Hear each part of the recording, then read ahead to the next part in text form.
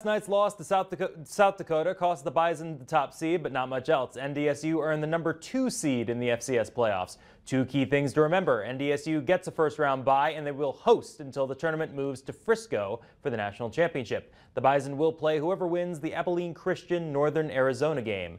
Both Dakotas and Montana very well represented in the top 16. Montana State gets the 1 seed, while SDSU and USD take 3 and 4. The Grizzlies are in there at number 14.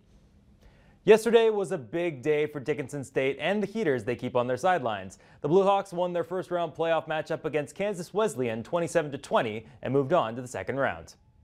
Many brave DSU fans went up against the cold to watch their first home playoff game in 20 years. Will Madler was solid once again, and he was downright tactical on DSU's go-ahead touchdown drive.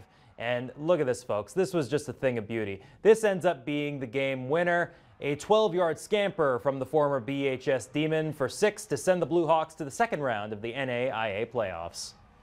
Which we don't like to run them a lot and keep them healthy, but we, that to go win a playoff game, you got to have them go, and I think that was a big thing. Then we just ran that quarterback run game and obviously popped the big touchdown at the end. Once I just got past that second level and felt a few arms hit my legs and there was nobody in front of me, all you see is daylight and you just take advantage of it.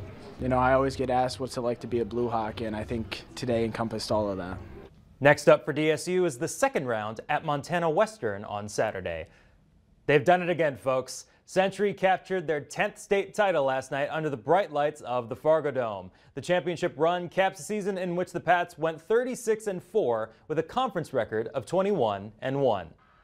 And they had to go through the back-to-back defending champion West Fargo Cheyenne to do it. 2 players registered double-digit kills, Sylvia Taylor and Alexis Heinley. Hope Bauman chipped in with 3 aces and 13 digs, while Holland Fitterer had 13 digs as well. Adriana Backman turned in a few aces of her own with 7 kills, 3 blocks, and 13 digs. The Patriots ended up beating the Mustangs 3-1.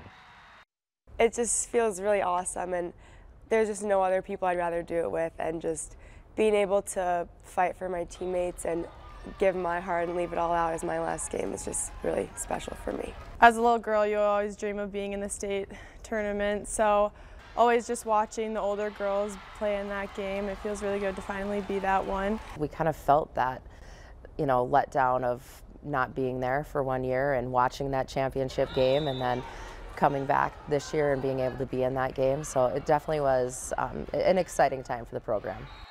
This was Coach Zastapol's 8th state championship as the head coach of Century. And in the Summit League Championship, NDSU volleyball falls to Denver 3-1. We'll be right back after this.